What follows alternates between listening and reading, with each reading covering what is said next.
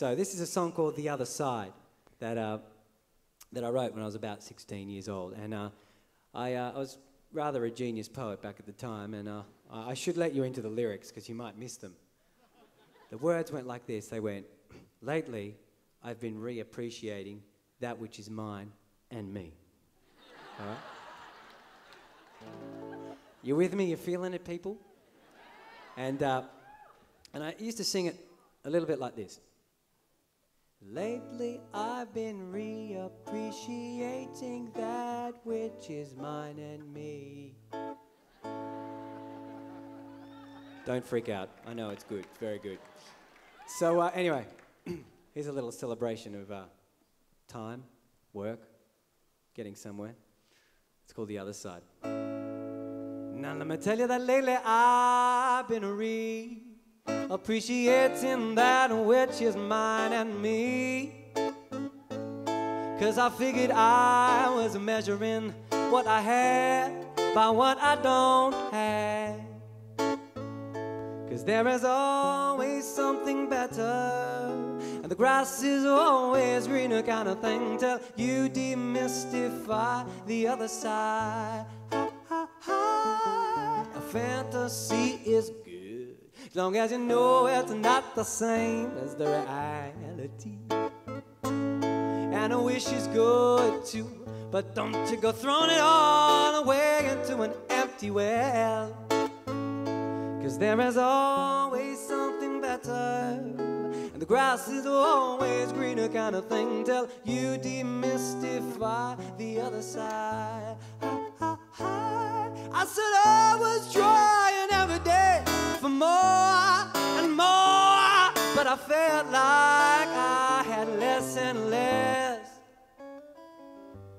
Funny how sometimes we fall for such emptiness. Beauty always dies unless it's deeper, deeper, deeper than the skin. But honesty is loyal and will be with you until the very end. 'Cause there is always something better, and the grass is always greener kind of thing, till you demystify the other side. There is always something better, and let me tell you, the grass is always greener kind of thing, until you demystify the other side.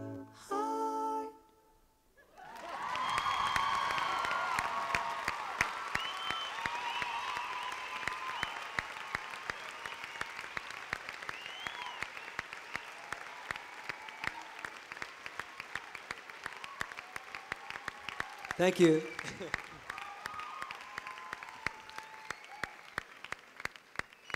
Thanks a lot. Who would have thought? I want to invite this wonderful brass quartet to join me now. I'm going to leave you with this song, which is the closer for the new record. It's called The Safety of Distance.